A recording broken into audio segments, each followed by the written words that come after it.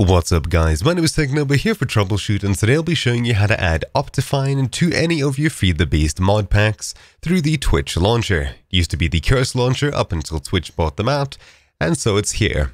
You'd usually go to Mods, Minecraft, and you'll see your mod packs here. If you don't, make sure you're on the My Mod Packs page. So say we want to add Optifine to Feed the Beast Presents Direwolf 20, we'll go ahead and click on it, and we'll see at the top what version it is. If you don't see it up there, have a look down here where it says Updated, Played, Version, and then Minecraft version. Look at what it is here, and take note of it. What we want to do next is hit the cogwheel in the top right, folder, go into the Mods folder, and leave this open in the background. Now head across to your internet browser of choice, and type in Download Optifine. Hit the optifine.net/downloads link, and then look for the corresponding Minecraft version. For us, it was 1.12.2, so we'll find that, which is here. Find the highest one on this list, which should be the most updated version.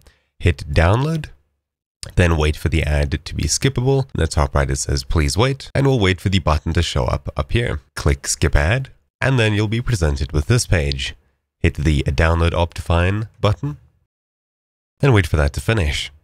Once it's finished, hit keep, and we'll open folder. Once the folder is open, make sure to select it, right-click, copy, go back to the other folder we opened earlier, which is the mods folder, right-click, paste it in here. Once you've done that, Optifine should be installed, and you should see it as soon as you launch up your game via the Twitch launcher, just by hitting play. You won't see it under installed mods, as these are listed in the mod pack, and not on your local system as far as I know.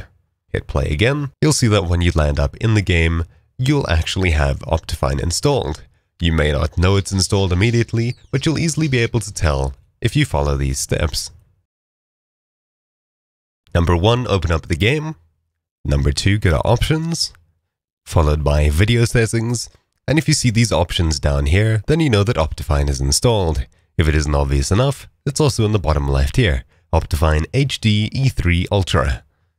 Then you can go ahead and change these settings as you like, and that's it. Optifine should now be installed on the mod pack of your choice. Thank you all for watching. My name's been Technoba here for Troubleshoot, and I'll see you all next time. Ciao.